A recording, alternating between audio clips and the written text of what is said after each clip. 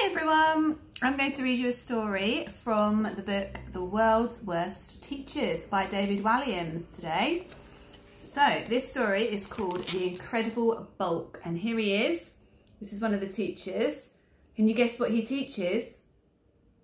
Yes, right, I think he teaches sports because he's got his tennis racket and his boxing gloves. Right, The Incredible Mr. Bulk. The Incredible Bulk. Mr. Bulk was an enormous oaf of a man, as wide as he was tall, like a hot air balloon in a tracksuit. The teacher wore a tracksuit to school every day, but not because he exerted himself in any way. No, it was because he taught sports. And sports teachers have to wear tracksuits, even if they are less active than a sloth. Bulk had a different coloured one for each day of the week. To complete his look, he had a bushy moustache, a mullet haircut and a huge gold medallion nestling on his hairy chest.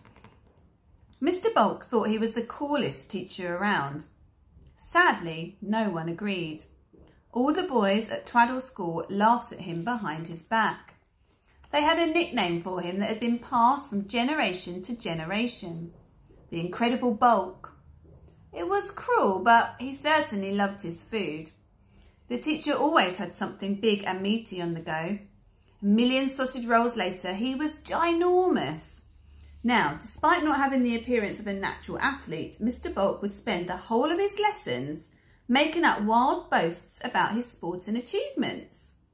I could have won the Wimbledon tennis championships, he would tell his pupils as he devoured a pork pie. Even the doubles playing on my own, 2 against 1. I am that good. Game, set and match. The England football team begged me to be captain for the World Cup final, but I'm on playground duties on Fridays, so I couldn't make it. Goal, he proclaimed as he sprayed Cornish pasty crumbs all over the kids. Split, splat, splut. The problem is I'm actually too good at boxing. If I got in the ring with the heavyweight champion of the world, it would all be over in 1 second. I would knock him out with one single punch. He would brag as he polished off a battered sausage. I'm actually banned from playing rugby at international level, as it wasn't fair on all the other players. They would just get trampled underfoot by me as I scored goal after goal. Try. He always liked to end with a big shout, even if it meant the meatball he was munching shot out of his mouth and hit a kid bang in the eye. Splat! Ouch! Basketball is my #1 sport. I can shoot a hoop from a distance of a mile with my eyes closed and my hands tied behind my back. That's why you won't see me playing professional basketball. It's so easy for me, it's boring.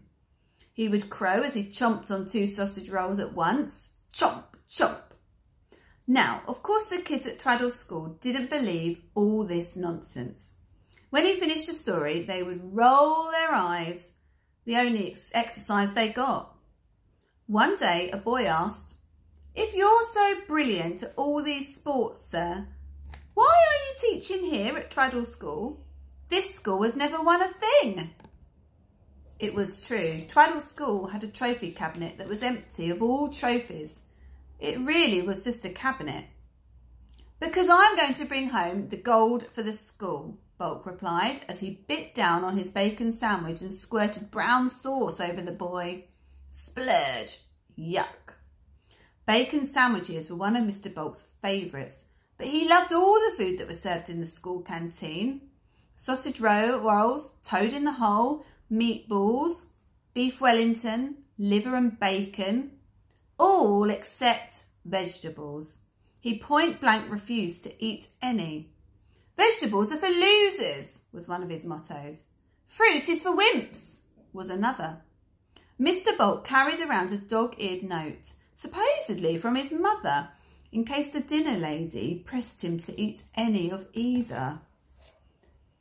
"Dear dinner lady," it said, "please can you excuse me, my son, Mr. Bulk, from any fruit or vegetables. He doesn't like them and may well cry if he has to eat any. They taste yucky. Yours thankingly, Mr. Bulk's mum." Mr. Bulk may not have troubled with the fruit or vegetables. Even if he couldn't, I mean his mum couldn't spell them. But the pupils and teachers would still run to the school canteen at lunchtime. Bring sounded the bell at noon. It was like the starting pistol being fired. The race would begin. Go, go, go! Run! Get there before the incredible bulk scoffs the lot. It would be a stampede. Stomp, stomp, stomp. They had to get in quick or bulk would have polished off the main course before they even got there. The teacher would pick up the entire tray of spaghetti bolognese or whatever was on the menu that day. Then he would waddle over to his table. Waddle, waddle, whiddle. Slam the tray down. Dunk! Before burying his face in it. There he is, taking all of the food at the canteen.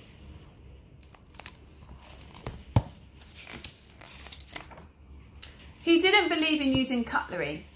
Cutlery is for quitters, was another one of his mottos. Mr. Bulk ate like a farm animal at a trowel, barely coming up for air. Gobble, gobble, gobble. When he did finally come up for air, his face would be covered in food. And there's a picture of him before and after eating his food. What a mess.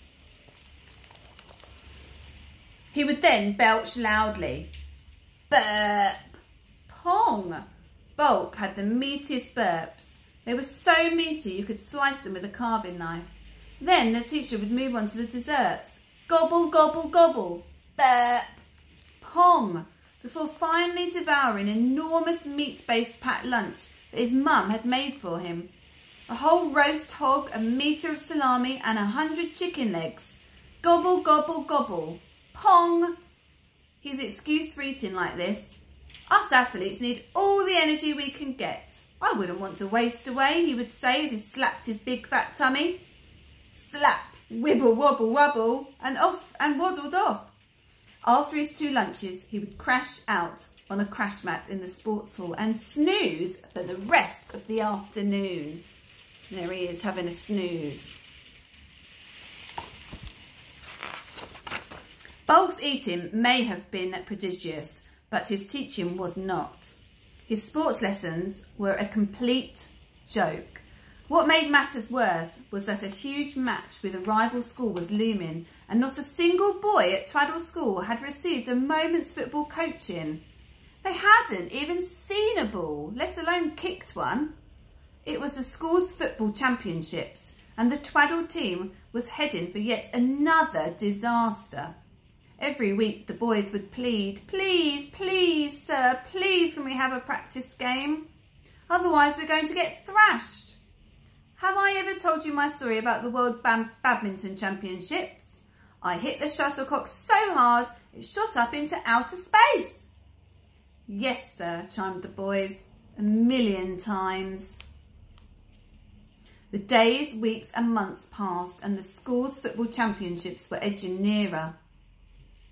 In the time when the boys should have been honing their football skills, Bulk was boring the life out of them with his stories about how he could beat anyone in a swim race across the English Channel, get a hole-in-one at a golf course, outrun the fastest man in the world, karate kick a tree over, win the Tour de France on his mum's 3-wheeler bike, wrestle a man to the ground while still eating a bag of pork scratchings, weightlift the entire science block, pole vault over the main school building using only a 30-centimetre ruler pole. There he is doing all those things that he said he can do.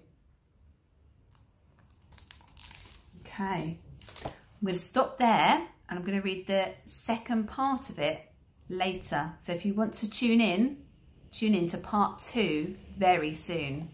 Bye.